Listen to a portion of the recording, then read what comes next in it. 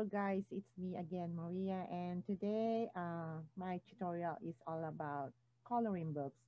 So for those of you guys who are doing like a low content book and a member of Amazon KDB, so this is how I do my changing colors to black and white for coloring books.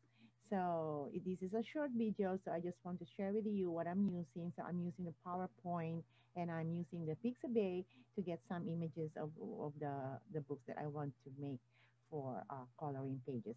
All right, so now let's jump into this and I'll show you my screen. Oh no, I'm gonna open my, let's go to Pixabay first.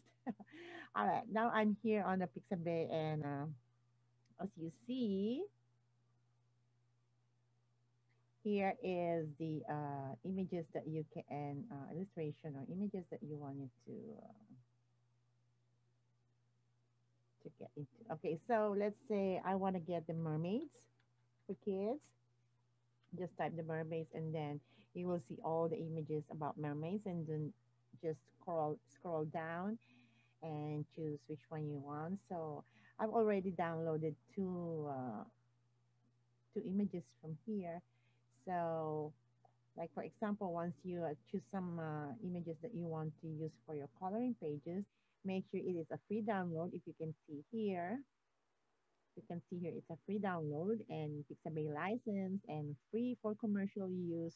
So now no attribution required. So that means that you can use it commercially and it's free. So you don't make sure that you check this one here because you don't want to get in trouble with Amazon. So yeah, and once you've done with this, you just free download it and put it into your folder. So now let's go to my PowerPoint and this is what I'm using.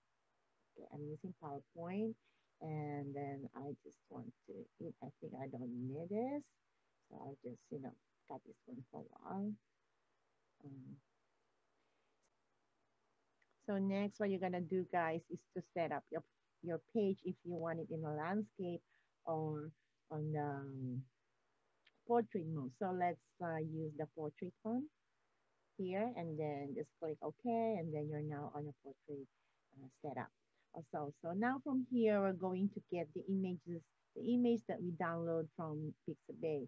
So what you're gonna do is just to click insert and then go to the picture. And then if you save it to the folder, I know you know where you save it. I save it to my pictures folder.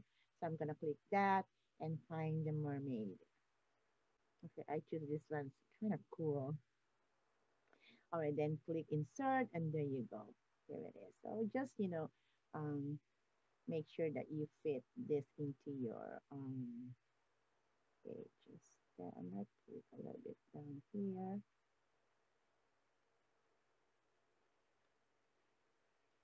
Okay. So guys, if you want to put some text here, you can just use this space for some, introduction or explanation about that images. But for the meantime, I'm not gonna do that. I just want to show you how you can make this to black and white using the PowerPoint. All right. Next, we're going to make this color mermaid to black and white so they can color it. Okay, so what we're gonna do with this is just to uh, double click it and then go to the format picture. Okay, so from here, we're gonna take all those colors here and then what you're gonna do is go here and soften a little bit like, oh, let's make it like sharpen it to 100%. And for the brightness, I think you can might just, oh, that's too much. That's too much. Okay, maybe here. And this one is kind of take those color in there. And that's the picture corrections. And then you go to the picture color. So you can just make this a little bit. You want to take that, right? So the saturation is like 0%. The saturation is 0%. And you see this. So if you want to make a little bit, if you can play a little bit of this, you can put it here. Oh, let's see what's going to happen. Oh, it's going to like Okay.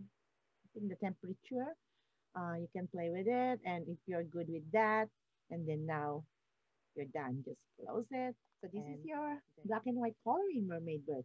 All right, so you're gonna save this one, and then next we're going to Canva to resize the picture because there is a size for coloring books, I think. So we just want to take out the colors to make it black and white, and that is what I wanted to share to you guys, that I'm using PowerPoint to change the colors of those books. So I hope you got value with this, guys, and thank you so much for watching. And don't forget to like and to subscribe to my channel so that you can get notified to my next tutorials. All right. Thank you so much, guys, for watching. Bye for now.